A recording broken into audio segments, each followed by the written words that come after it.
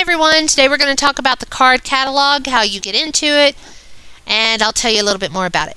To get into the card catalog, you can either go from here, create a card, or you can go from here, card catalog. We're going to go in here, card catalog. Over on the left of your screen, we have several different boxes to choose from. Each of these gray boxes has a drop-down menu. You can then click on the drop-down menu and more options will pop up. You can see from this section here, actually I want to go down to the Keeping in Touch section.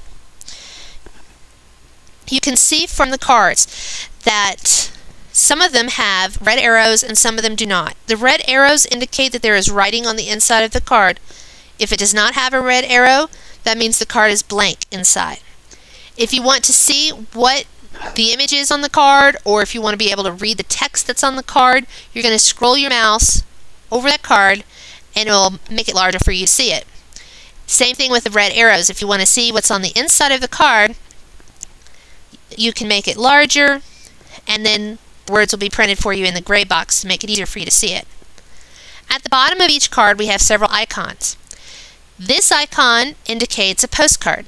That's the icon to your far left. Then we have the standard greeting card. We have the 3-panel card, which is kind of like a brochure, and then we have a heart, and the heart allows you to click on that and add to your favorites. So if you find a card that you really love and you don't want to have to search for it the next time you come into the card catalog, just click on the heart, and then next time you come in, you can go to My Cards, which is over on your left, click on My Favorites, and there's the card that we selected. Now let's say I don't want to search through all the cards, I want a card that has dogs. I'm going to click in the search box, Dogs, Search Cards, and the cards with dogs will pop up.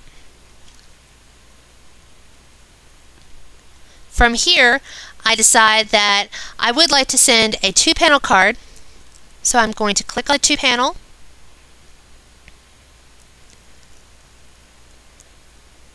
and this will take me into the section where I can personalize the card. And I'll stop this video here because we'll get into personalizing the cards in the next video.